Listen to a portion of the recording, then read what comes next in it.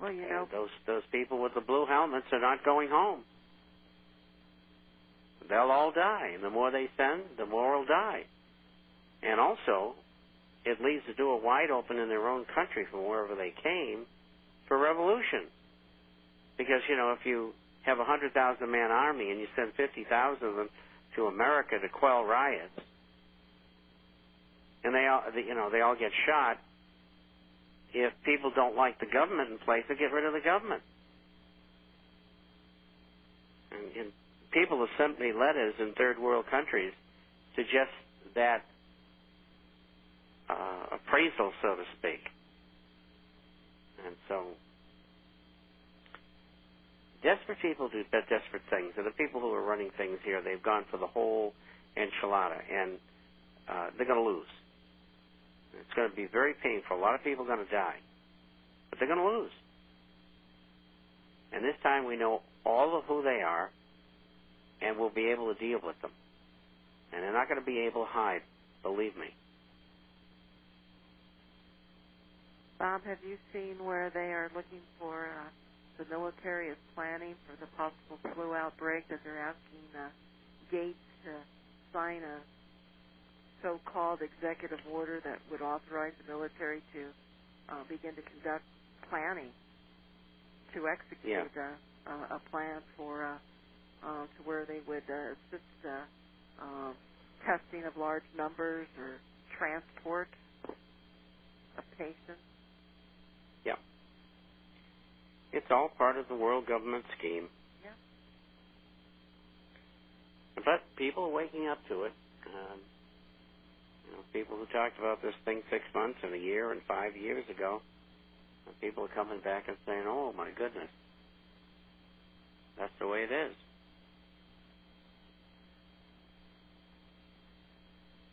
That's the Right. What's ahead. that? No, go ahead. I was just going to.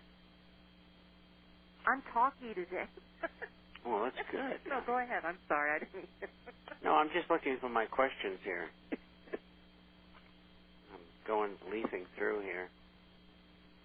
I've got two. First one is from Tony to Bob and Melody. Do you think the bond sale today had anything to do with the price of gold over the last few days? And thanks, and keep up the good work. And the answer is, of course, yes.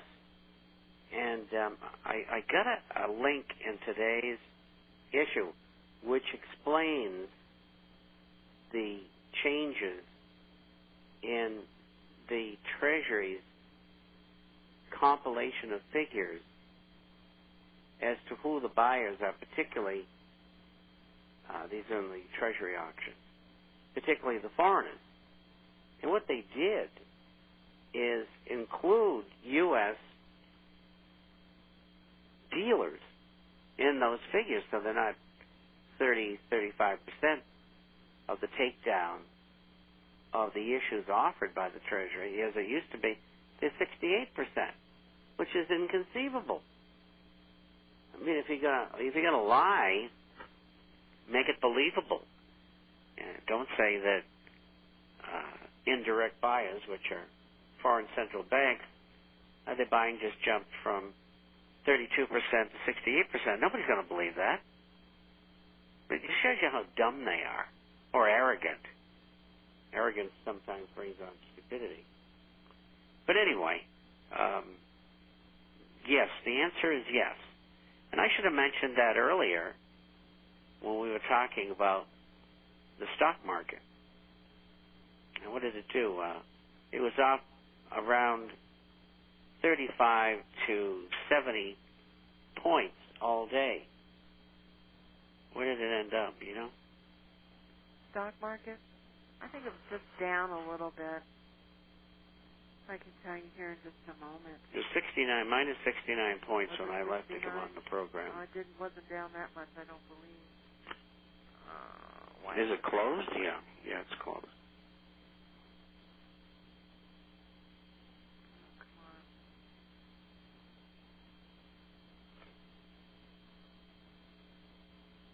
No. For some reason. Well, you got to pay your bill. I know it. I don't know why they keep sending me one. Now, I got another question. It's down 26 points. Yeah, well, they got to keep it nice while the Chinese are here. Yeah.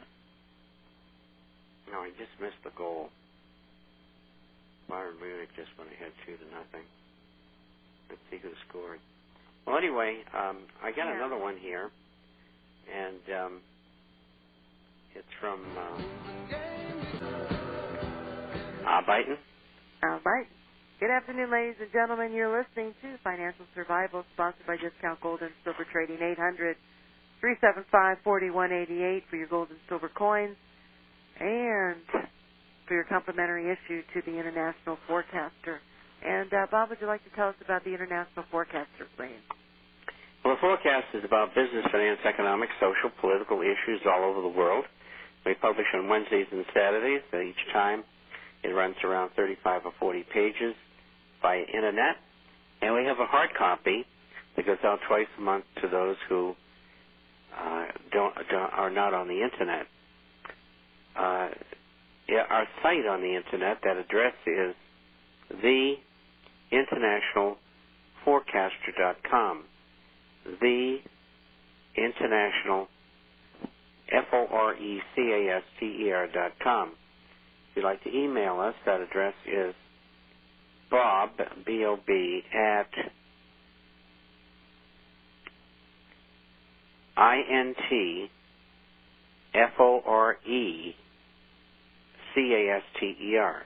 That would be Bob at intforecaster.com. 1-800-375-4188 for your complimentary issue.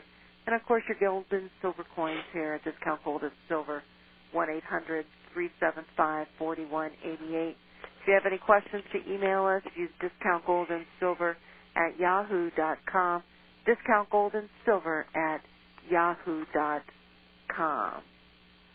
And I think you had another question, then I do have some here, Bob. Okay.